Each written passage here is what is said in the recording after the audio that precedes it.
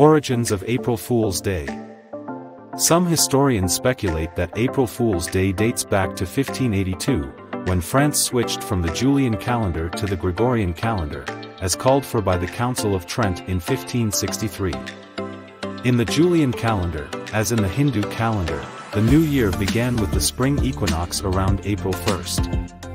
People who were slow to get the news or failed to recognize that the start of the new year had moved to January 1st and continued to celebrate it during the last week of March through April 1st became the butt of jokes and hoaxes and were called April Fools.